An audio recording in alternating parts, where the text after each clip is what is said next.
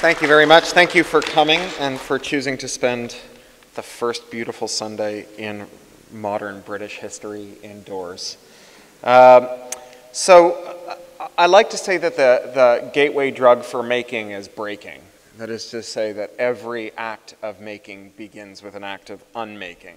You know, my first experience with writing was in 1977, and my dad loaded the family onto our Brontosaurus and took us into town to see Star Wars. And people rhapsodize today about Star Wars as though it were the greatest film ever made, and I think it's a moderately good film, but what it had and what electrified me about it in 1977 was that it was complicated.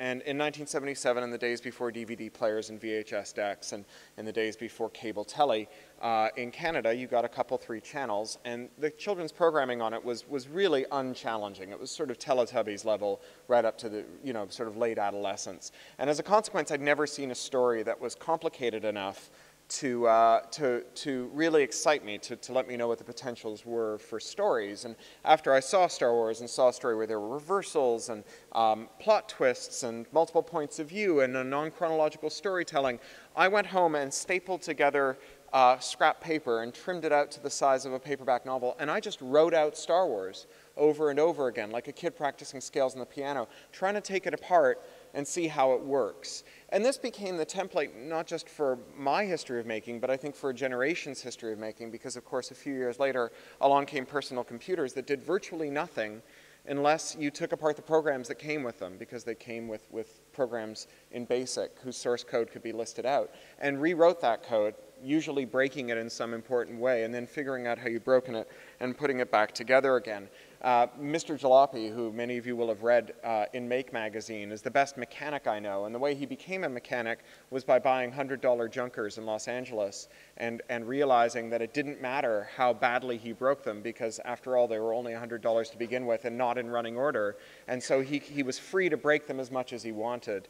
The best way to double your success rate is to triple your failure rate. The best way to triple your failure rate is to make failure as cheap as possible. This idea that we take things apart that the people before us have made, and then we put them back together in ways that suit our hand is not a new one. It's one that's as old as the Enlightenment. It's one that's as old as the idea of standing on the shoulders of giants as the means by which progress takes place. And that process always, as a necessity, involves copying. It involves taking what someone made before you, copying it, varying it, and copying it on further. Copying is really built in to who we are and how we conduct our lives. When my daughter was born here in London, in Hackney, my parents came over from Canada for a visit to meet their new granddaughter. And my mom, her doctorate is in early childhood education. She's really good with little kids. We call her the baby whisperer. And when she came to our flat in Hackney, when my daughter was about a week and a half old, she said, "Have you stuck your tongue out at her yet?" And I said, "No, Mom, I haven't stuck my tongue out yet at my newborn. Why would I do such a thing?"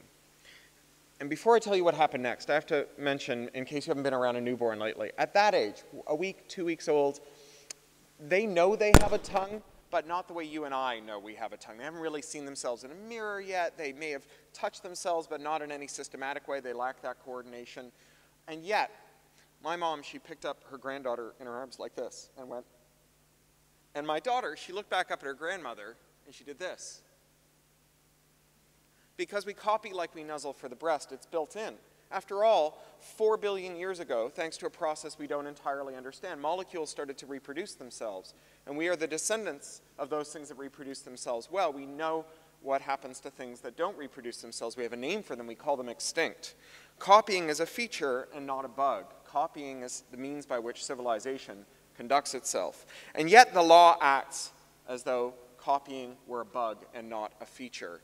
The European Union Copyright Directive makes it a crime to remove locks from devices that you own, even if you are not in any other way breaking the law. So if you have a device that's locked so that it only will run software from the App Store that Apple made, or so that it will only run DVDs from a certain region, or so that it will only run games that Nintendo has published, or so it won't allow you to save streams that come in from the web we have this funny distinction we make between streams and downloading. Have you noticed this? That we say, oh, I didn't download it, I only got a stream.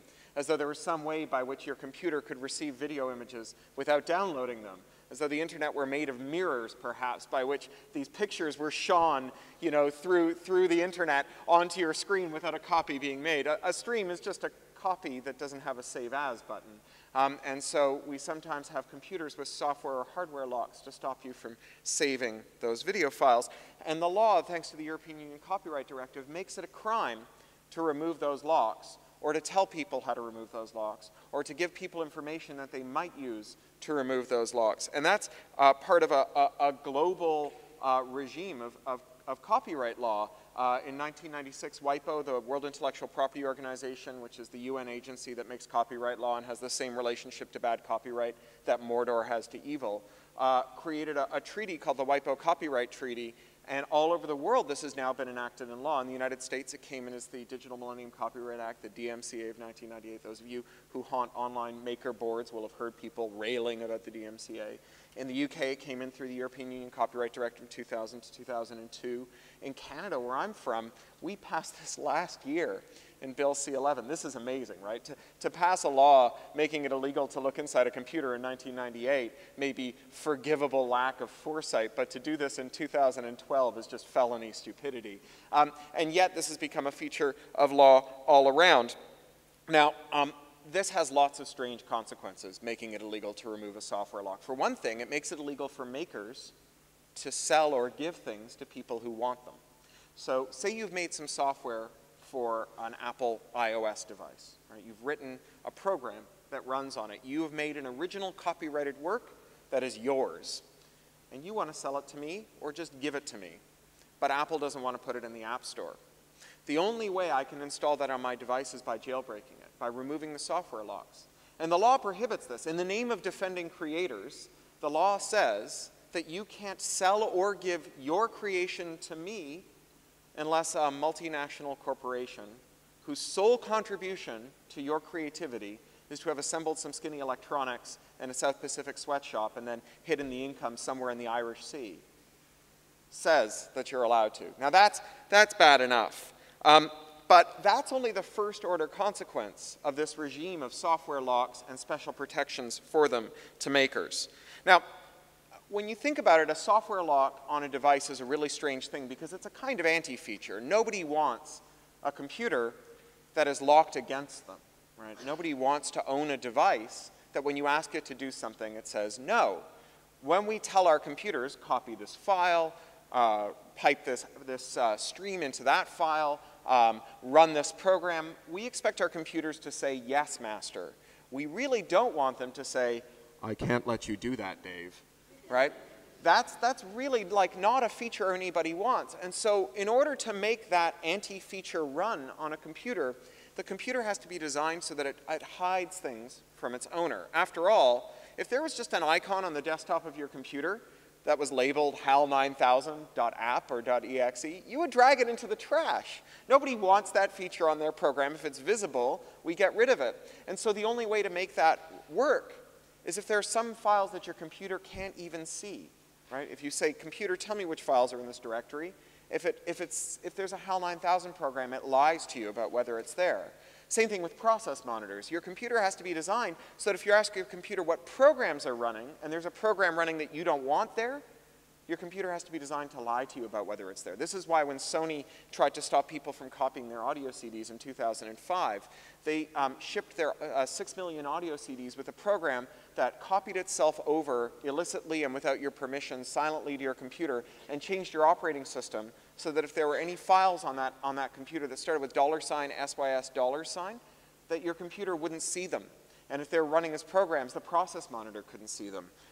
That went on to infect computers all over the world, including 300,000 US military and government networks. And as soon as that happened, virus writers started prepending all of their virus programs with $SYS$, because of course, when you blow a hole in the immune system, parasitic infections opportunistically rush in to live there. Once you put a mote in a computer's eye, every illicit thing will go and hide in there. Now, it is illegitimate to design computers to hide things from their owners for lots of reasons. But most importantly, because we live in a world that is made of computers. Even old buildings like this are fundamentally just computers that we put bodies and art treasures into. When you remove the computers from buildings like this, they very quickly become uninhabitable. And if you keep the computers out of them for any length of time, they will be never inhabitable again without heroic effort. Cars these days are just computers that you cram your body into and that hurtle down the road at 60 miles an hour with you trapped inside of them, surrounded by other people likewise trapped inside of their computers, likewise hurtling down the road at 60 miles an hour. We not only put our bodies into computers, we increasingly put our computers into our bodies. If you're younger than me and grew up with the iPod, or if you're my age or older and grew up with the Walkman, you will have logged sufficient punishing earbud hours that come the day you will have a hearing aid. And that hearing aid, unless you are some kind of weird retro hipster, will not be a beige plastic analog transistorized device. It will be a general purpose computer that you put in your body. And we have no model for making a computer that runs every program that we can express, except for the program that upsets a lawmaker. The only model we have for that is a computer that runs every program but has spyware on it that watches to see what you're doing and tries to stop you from doing something that has upset someone. So designing computers that hide things from their owners is never a legitimate goal, because those design decisions redound into realms that go beyond computers, that go beyond the desktops, the laptops, the phones. As dangerous as those are to start selectively breaking, it starts to affect things like our homes, our cars, and our bodies themselves.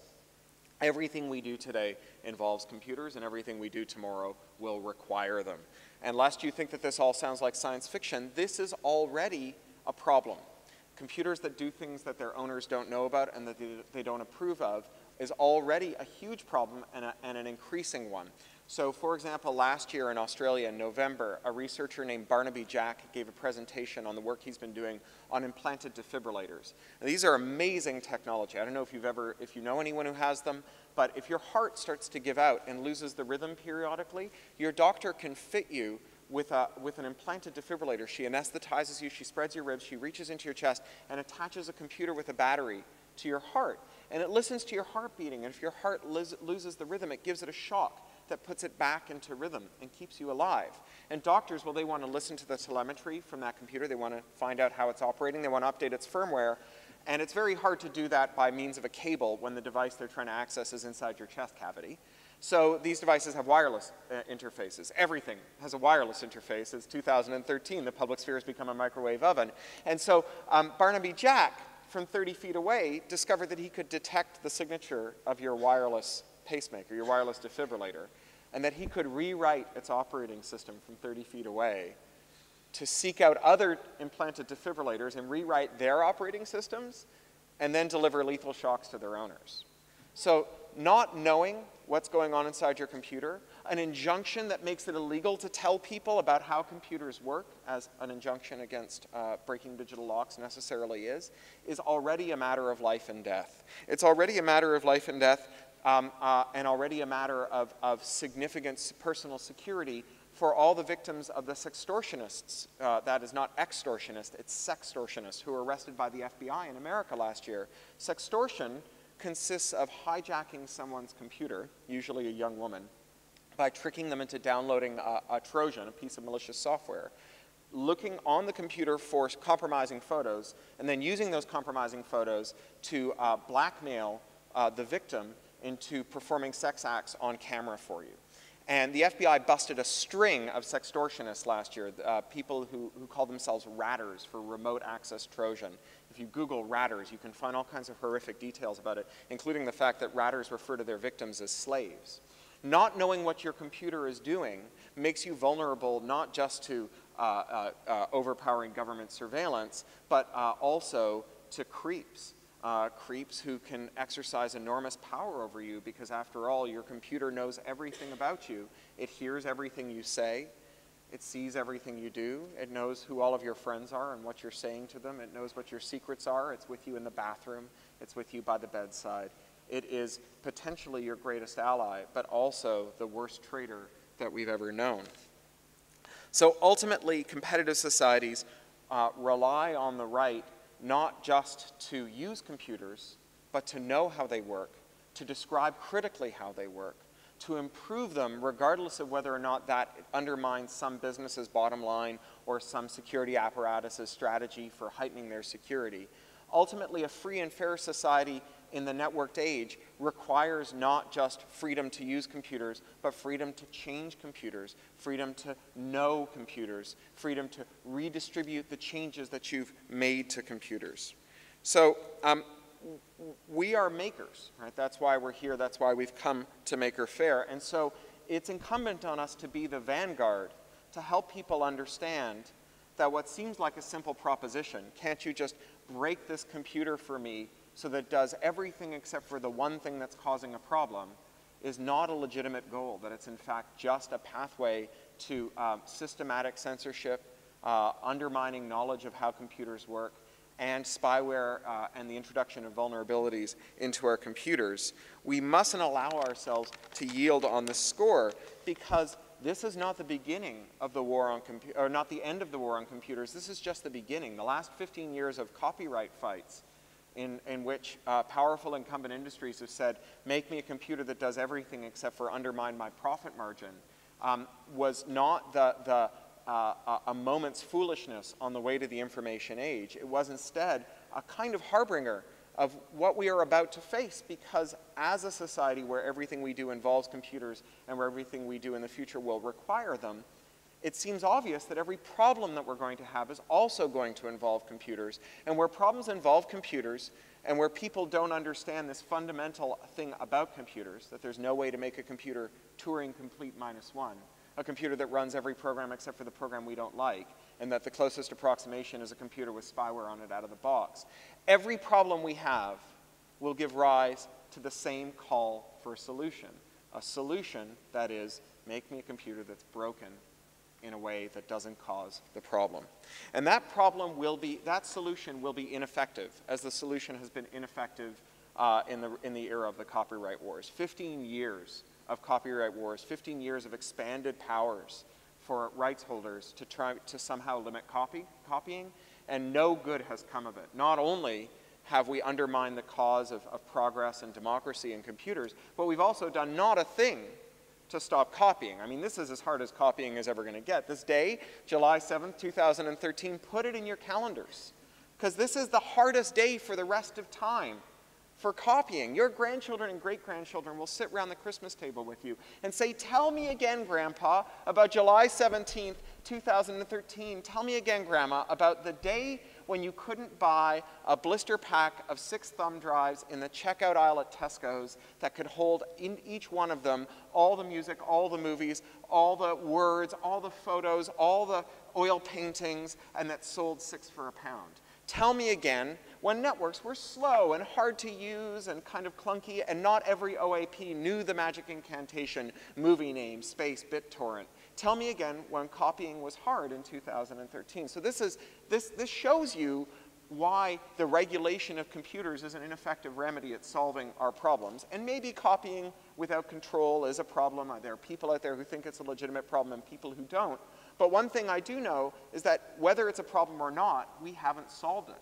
We haven't solved it by selectively breaking computers. And whatever problems come up in the future, we will not solve by selectively breaking computers. A Boeing 777 crashed at SFO this morning, San Francisco International Airport. I happen to fly a lot in Boeing aircraft, and I know that they are just flying Sun Solaris workstations in fancy aluminum cases with badly secured SCADA controllers. And so it is in my interest as well as yours to make sure that our computers are well secured, well designed, and well understood. But our only process for establishing whether or not a security system works, the only experimental methodology for designing it, is to tell people how it works and see if they can see a flaw in your reasoning.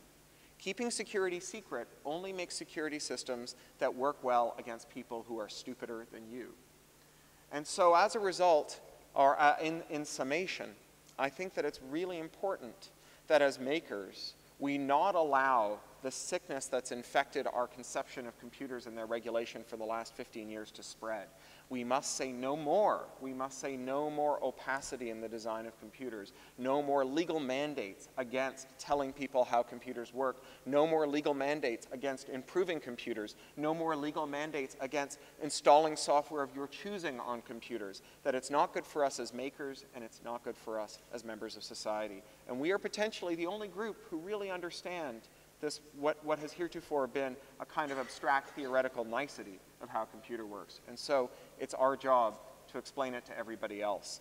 And so I helped found a group in the UK called the Open Rights Group that I'm still involved with, and they work a lot like the Electronic Frontier Foundation, who you may have heard of.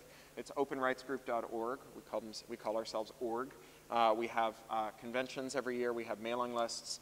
We have an advisory committee. We have a lively volunteer group. And we need as many people as possible involved. We ask for, I think it's a $5 or a month in voluntary subs. You can see what the wages are paid to the executive director and the staff there, and they're very small. All of that money goes to campaigning, to educating MPs, to educating regulators, and to intervening in quangos, to countering network censorship and device control measures, and I hope you'll get involved with them in some way or another. I also hope you'll keep your eye out for similar organizations that you can work with. The Free Software Foundation, that's been campaigning on the right to know how your computer works, to tell people how your computer works, to improve your computer and pass those improvements on to others for decades now. The Electronic Frontier Foundation, who established the principle in law that code is a form of speech, and that restrictions on which code you can publish are restrictions on speech itself, and for whom I worked for many years and who've been instrumental in keeping networks free and open for decades as well. I hope you'll find yourselves involved in those as well as in whatever other causes that matter to you, because ultimately, unless we can keep our networks and our devices free and open, we can't solve any of these other problems. So thank you very much. I'll take any questions you have. So we have about 8 minutes for questions. And I'll remind you that... Thank you very much, Cory. Yeah. We have some time. We have about 10 minutes for questions. Or... Okay. And I'll remind you a long rambling statement followed by what do you think of that as technically a question. Okay, great. Okay.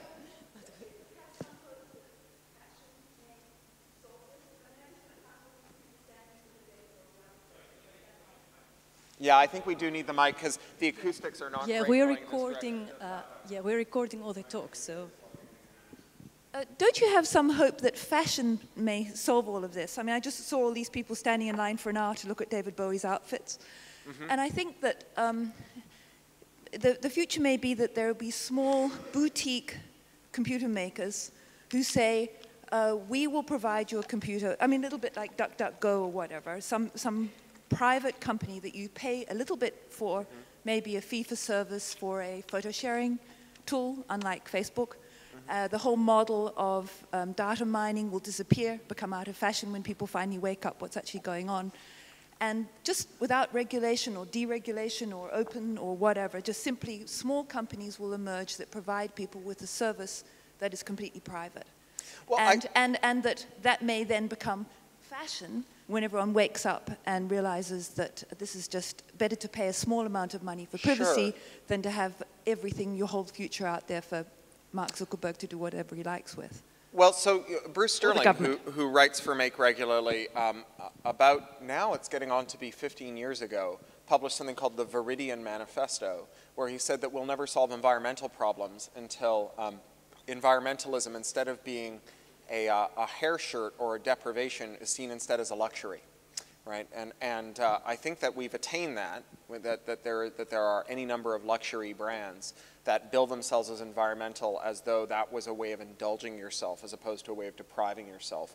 And I think open and free have it in their power to do that too.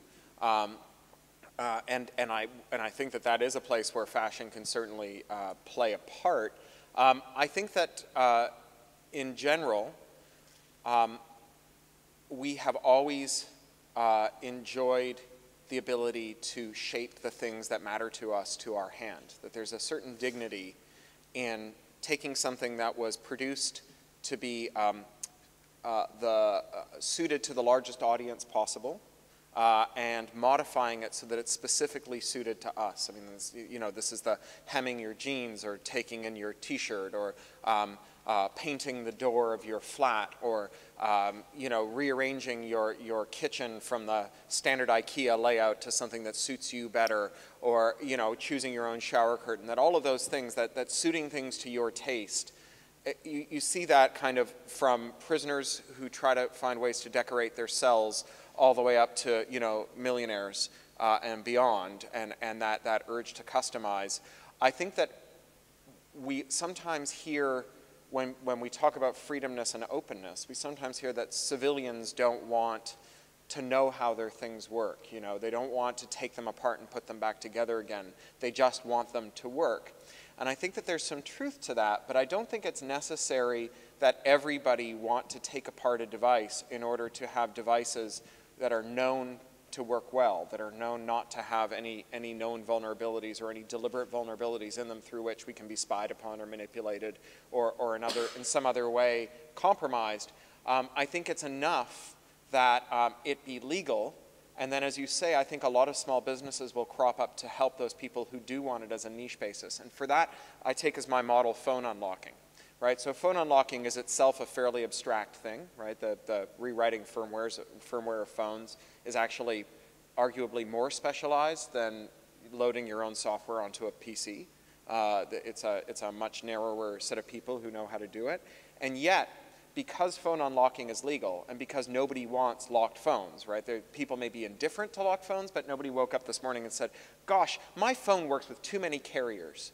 I wish there was a way it would only run with one, right? As a result, we have places all over that will unlock your phones. And so, you know, from my flat in Hackney, you walk down to the newsagent and he'll unlock your phone. And then 3 doors over, there's a man with a card table in the dry cleaner who will unlock your phone. And if neither of those people are in, there's another bloke with a card table in Old Street Station who will unlock your phone for $5.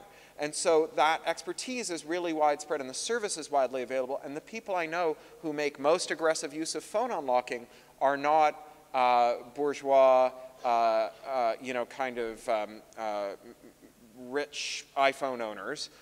They're people on subsidy phones where they've taken it under contracts with their carriers who have very little money, people like the women who worked at my daughter's daycare, who not only all had phones, many of them had phones that had 2 SIM cages, and were always looking for the best bargain because they're very cash sensitive, they're very price sensitive, and so they want to have a phone that has 1 SIM for texting because there's a carrier that's giving them free texting, and another SIM for calling because there's a carrier that does free calling. And they're the most aggressive adopters of this new technology. It's not, you know, middle-class nerds. It's working-class young women from Hackney and Bethnal Green who are adopting this stuff most aggressively in my neighborhood.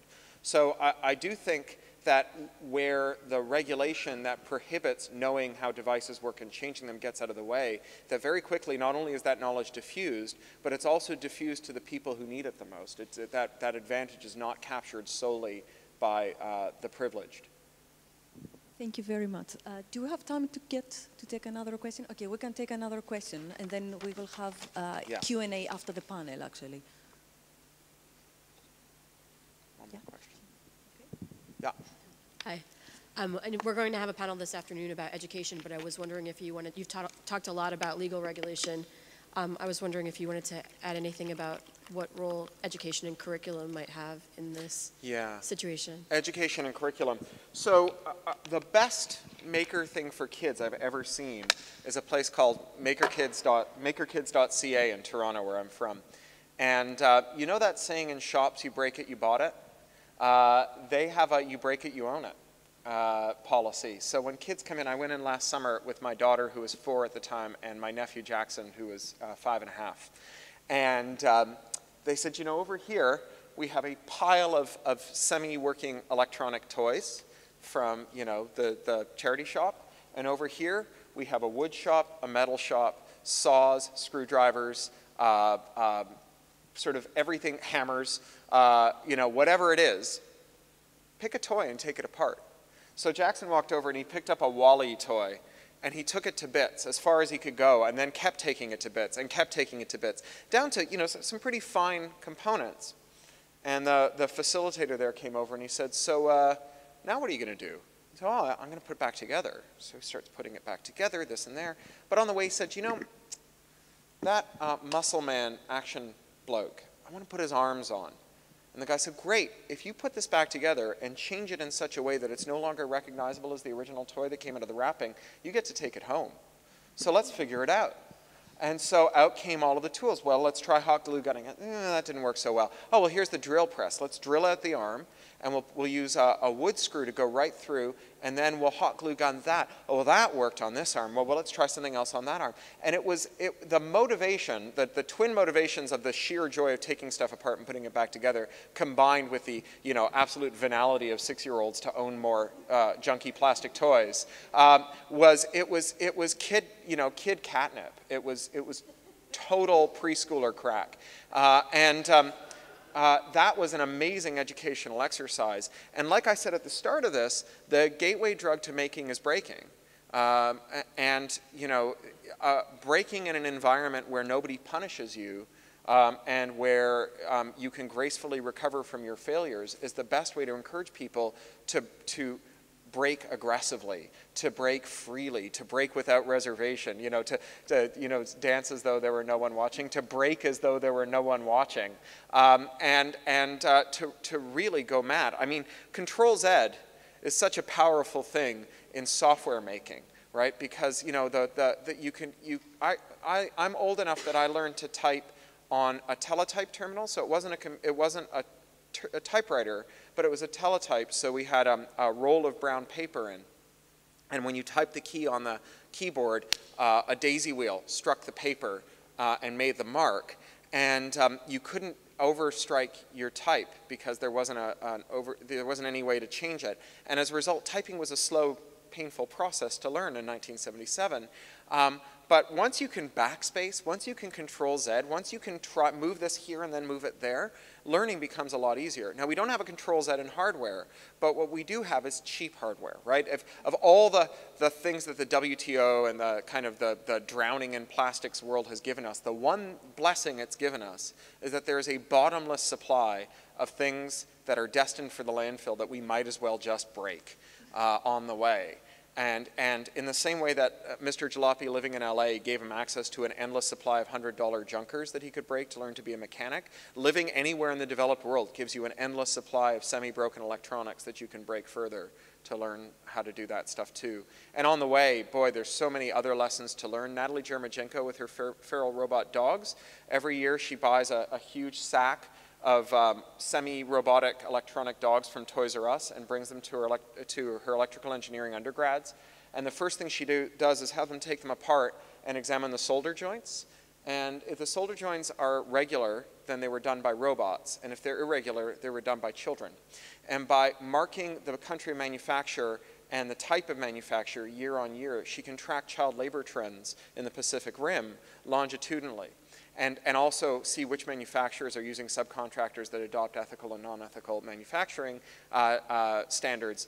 And this is such an eye-opening thing for kids, let alone grown-ups. And she's done this with kids as young as 16 and had enormously great experiences with it. And in general, I mean, I think it's a totally non-controversial thing to say that, ICT curriculum is just balls.